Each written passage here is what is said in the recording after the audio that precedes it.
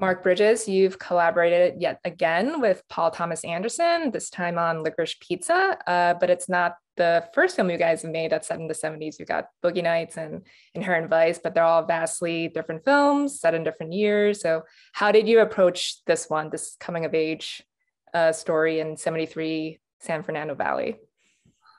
You know, when I work with Paul, I just try to be as specific as possible to the year, time, and place.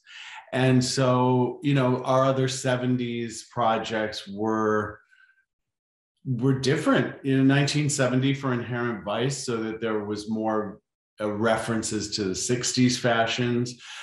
In Boogie Nights, that started in 77, which was very different from 70.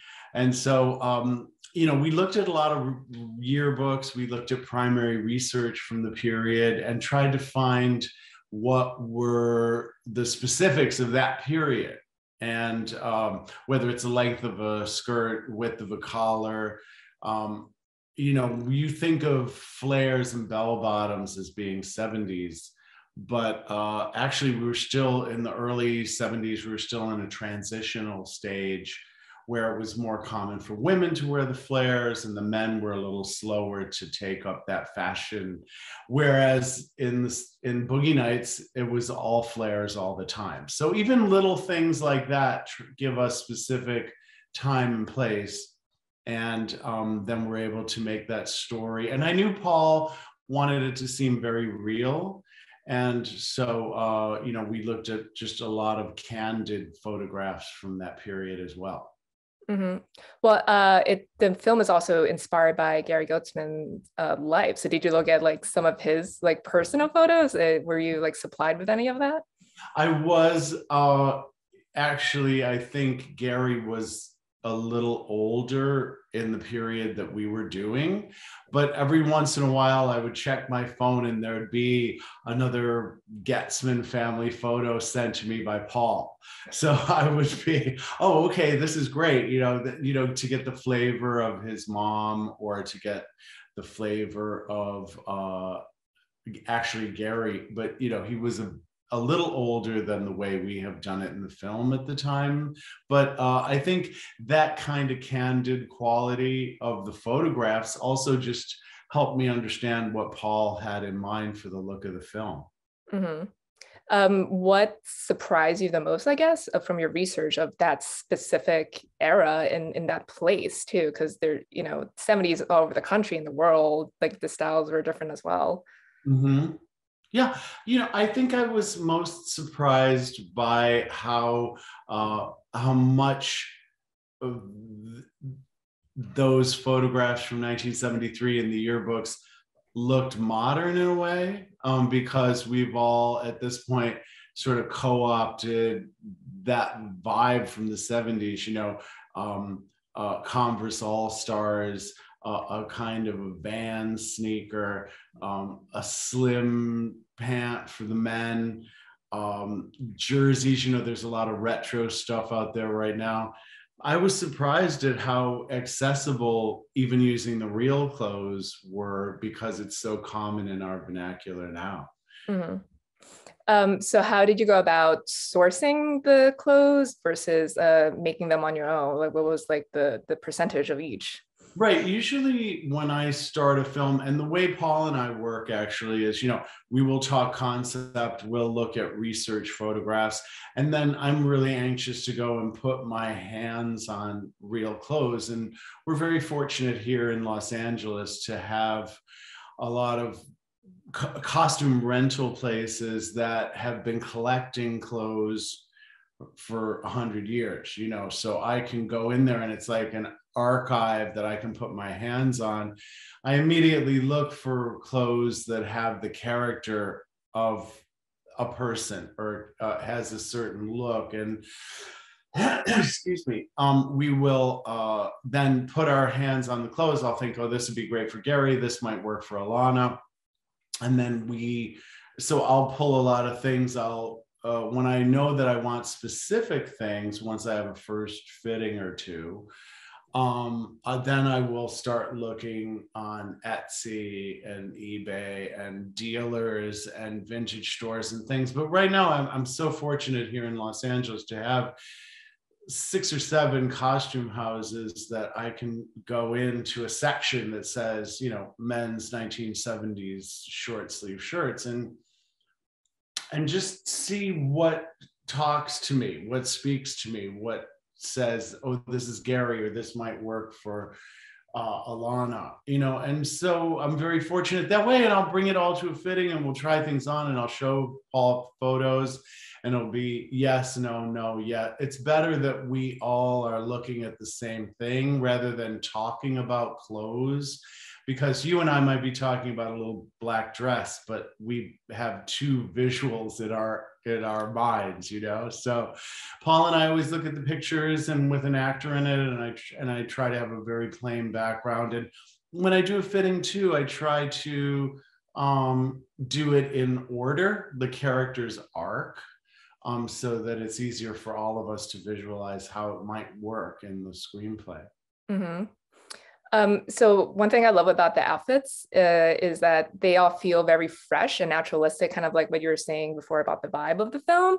Mm-hmm. But I was also thinking, like, I mean, in my mind, the 70s are only 30 years ago, but now it's actually 50 years ago. So I was wondering, like, when you're, trying to source like these vintage clothing from these custom houses, like, and you find them, like, do they look old? And then you have to I don't know what you do, like process them to make them no newer, or you like redesign yourself?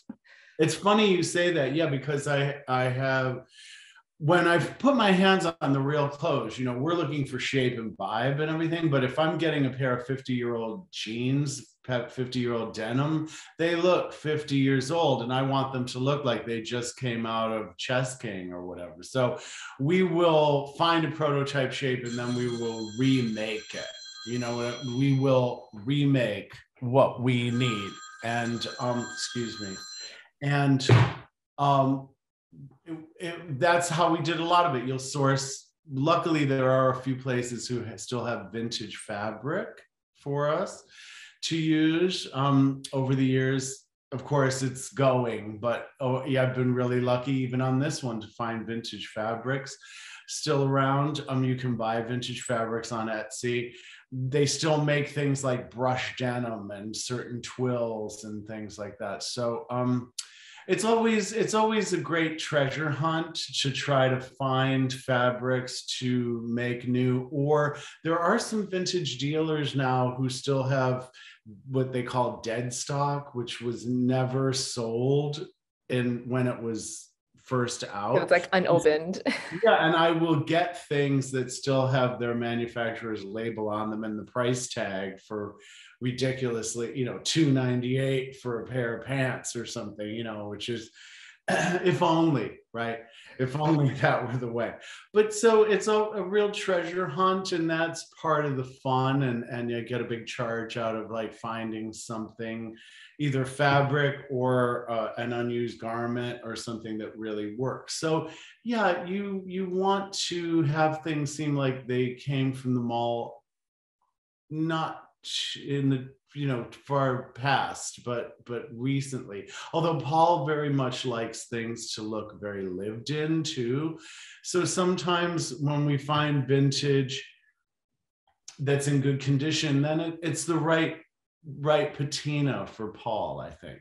Mm-hmm. Well, the film is really about Alana's character trying to find herself and self-discovery, and she's like testing out these different jobs and relationships, and you see that in her clothes as well too. Like she wears that like sleeve dress to that audition, and then she has that bikini halter top. So she doesn't really have like a specific style, but that's also kind of a style in and of itself. So how did you go about designing her closet? Yeah, well, that's funny you use the word closet, because that was part of the thing is, let's figure out who this character is and make her a closet. Also, she has 2 sisters, so I felt there could be things. I think I did it, may have ended up on the cutting room floor, where you see something on one sister and then Alana's wearing it later. So which seems kind of real girl, I understand they borrow each other's clothes. And you know, that kind of thing. So, but then also I tried to find things that looked good on her, because of course, hopefully we all have things in our closets that look good on us. But that doesn't mean there's a particular style. And then she was more like occasion dressing, you know, and a bit of a chameleon as far as what her choices were. So it lent to that kind of awkwardness in a way. And she's constantly putting on and trying on new vibes, new looks, new her. Um, and it seemed to work really well. You know, you make X number of pair of pants for her that fit well, or patch pockets or low rise or whatever. You make like the way we open our own closet, and that way I can mix and match. And I've repeated a couple of outfits in the film. It seems like her important outfit was when she was Gary's guardian on the airplane on the way to New York, and then she wears it again when she begins working for Joel Walks. So it kind of became like, I'll wear my good conservative outfit. And what she chooses to wear when she meets Gary at the restaurant is interesting too, because it looks good and it's a short skirt, but she's got the boots. It very much, I think, is an example of how on the fence she is about the whole thing. But then she comes home and her sister asks, like, why are you dressed like that? Did you have a date? You know, and she's like, you know, cut it, you know. So it was really fun to decide what that was going to be too. Mm-hmm. I want to talk about both of their final outfits, because Gary is in this very striking white suit, and I think it's a pink shirt, and she is in this like green patterned like button-down dress. And you know, spoiler alert, they reunite, they run towards each other, and it's a big moment. So how do you go about picking the right looks for like the grand finale, so to speak? It's interesting. I think I rely on the script really. You know, and Paul, of course, because he had requested that Gary have sort of his casino moment for opening his pinball palace.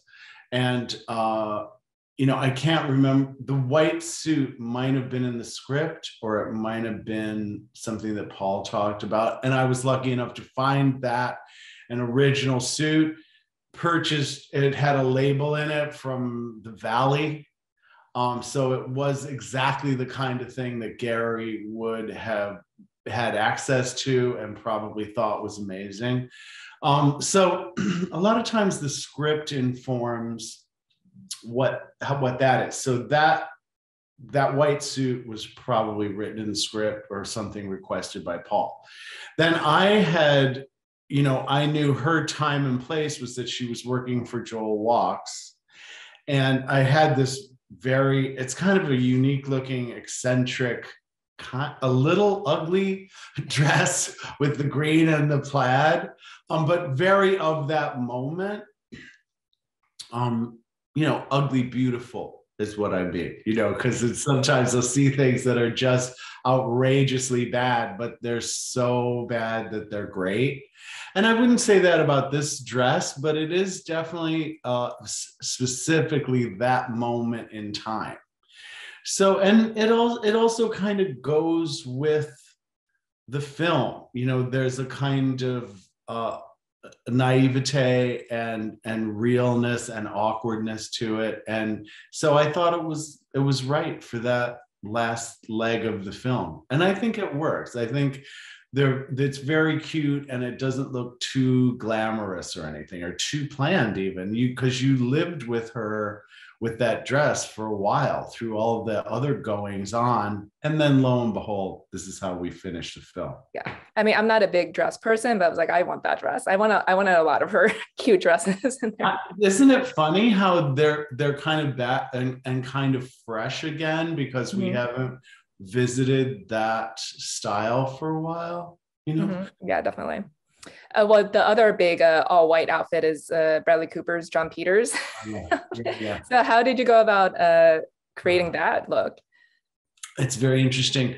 Of course, you're looking for we're looking for research. We're looking for John Peters. He's, of course, who was well known at the time and still is, of course. But you find images, and I had a few ideas of how he talks about he's going to the movies with Barbara, and I had one. There's a picture of the two of them together, and he's in sort of a patterned shirt with a plaid jacket, jeans. It was very interesting. And then there's another photograph of him with Barbara with an embroidered white shirt.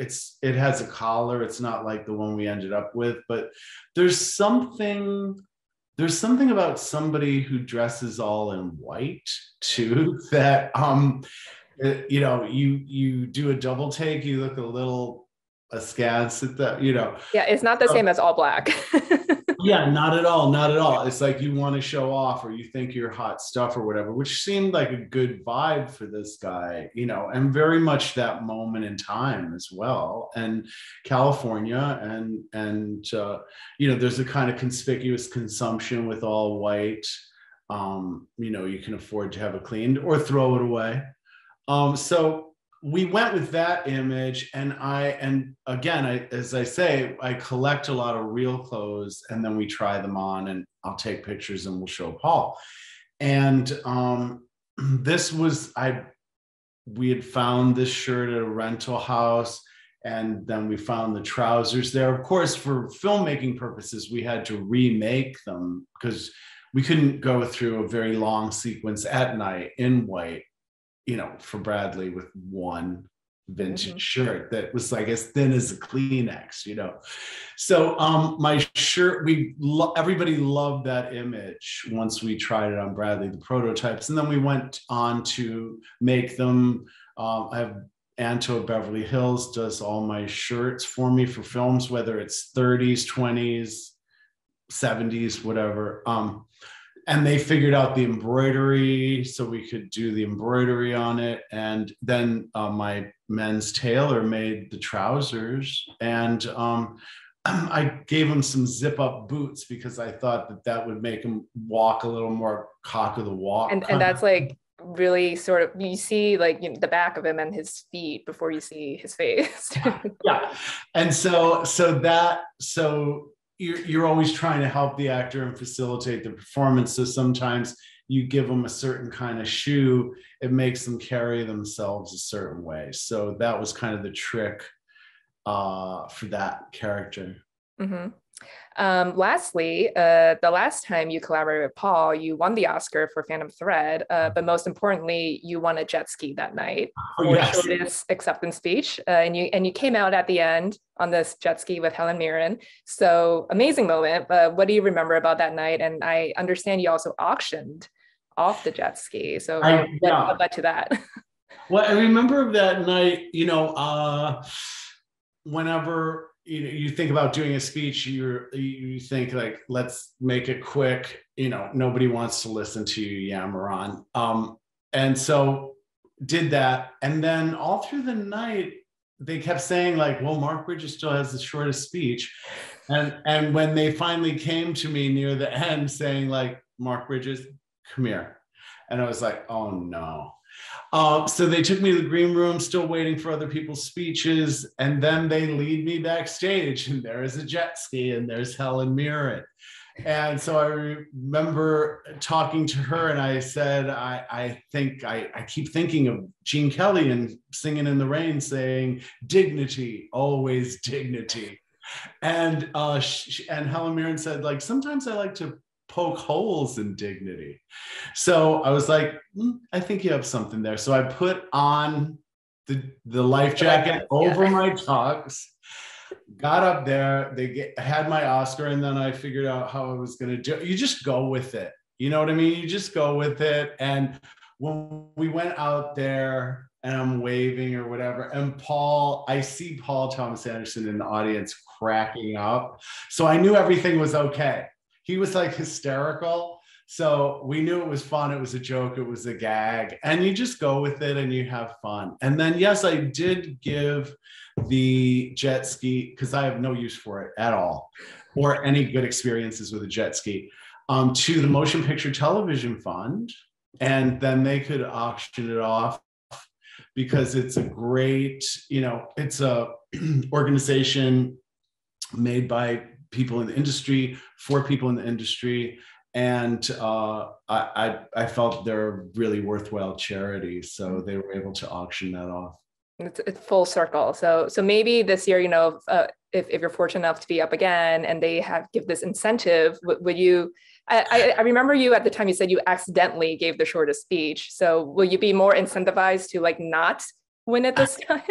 You know what? At a moment like that, that was kind of a Jimmy Kimmel gag, actually. But at a moment like that, you're so happy, you're overwhelmed, you've got a clock in the back of the room telling you to hurry up. There's a lot going on. I don't even know how I would feel. You never know until that moment. I just wanted to get on and get off, and look what happened. Iconic moment in Oscar history. Yeah. Well, Mark, it was great speaking with you. Thank you so much for your time, and congratulations again on another PTA classic. Thank you so much. Great talking to you.